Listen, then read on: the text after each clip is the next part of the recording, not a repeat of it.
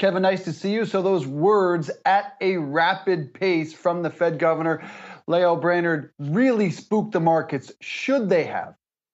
Not necessarily. Remember, this is all part of the Fed's TNT program to help combat record-setting levels of inflation, with the first T, of course, being to taper their monthly bond purchases, which they've now completed. The N being narrowing or shrinking the size of their balance sheet. That's very important because by selling off bonds on their balance sheet or letting bonds unwind without repurchasing new bonds with those matured premiums allows and impacts the longer end of the curve. And of course, the last T being tightening. And that's what everyone seems to focus on with respect to raises to the federal funds target rate. So it's really a combination of all three of those. And if they were to just raise the federal fund target rates, you'd see more potential yield curve inversions because those interest rate increases impact the shorter end of the curve, whereas balance sheet reductions impact more of the longer end of the yield curve. Kevin, the Fed has said that they're going to be extremely data dependent. When do you believe that the impact from these rate hikes would show up in some of the economic data where they're also going to be paying close attention to see exactly what that impact is at the end of the day? It's a fantastic question. I still don't believe they're going to be as aggressive as some in the markets now believe, or even as their most recent dot plot suggested, with a median Fed funds target rate of 1.9% by the end of this year and 2.8% by the end of next year. This is all within the context of an economy that's still growing, but yet slowing. So how aggressive does the Fed want to be to help try and combat inflation into an environment where the economy is starting to slow? If inflationary pressures start to subside during the second half this year, perhaps the Fed won't be as aggressive as many now think. And in terms of outside pressures that the Fed is keeping an eye on, obviously what you referenced, March Madness, not just on the US basketball courts, but also reverberating through global markets. We know that the EU is eyeing even more sanctions on Russia. What are you pricing in right now? How much is the market priced in terms of the uncertainty from this? Yeah, it's certainly been a very difficult start to the year. March was actually a good bounce back month for U.S. stocks and certain international stocks.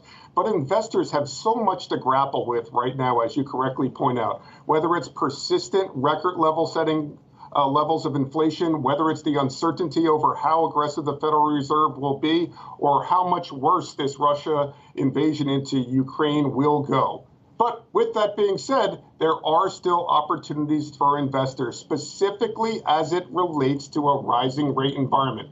Whether you believe they're going to raise rates 6, 7, 8 times this year, we're in a rising rate environment. And our research shows that certain sectors of the stock market tend to outperform others during rising rate periods. And investors may want to consider those sectors when they're allocating their assets over the next 2 to 3 years.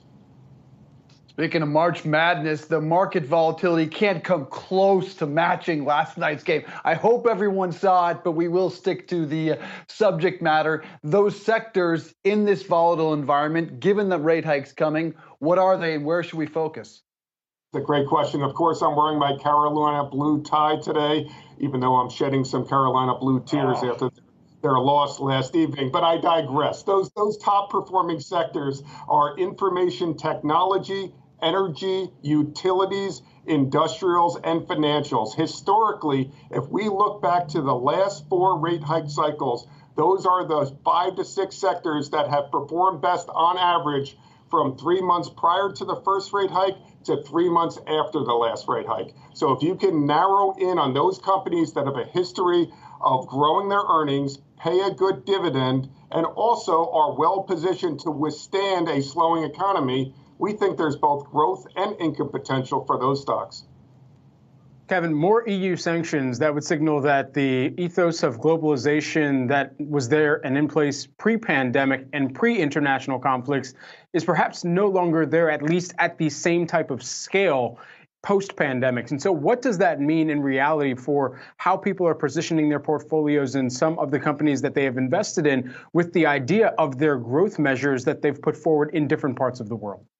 Yeah, it's a good question. And certainly Europe is much more impacted at this point as it relates to the sanctions being placed on Russia, the necessary sanctions being placed on Russia, as they get roughly 25% of their oil from Russia and nearly 40% of their natural gas from Russia. That can't be replaced overnight. The U.S. has much less of a dependency on Russia, but still certainly has a dependency as it stands right now. So that places even more increasing inflationary pressures as it relates to those energy commodities, in addition to certain agricultural commodities as well. So investors would be wise to account for those inflationary pressures, allocate to those sectors, again, that have performed well historically when rates are rising. And remember, even as rates rise, they still haven't risen. So dividend-paying stocks and certain other areas of the market that pay attractive levels of income, such as preferred securities or even municipal bonds, are worthy of consideration as well.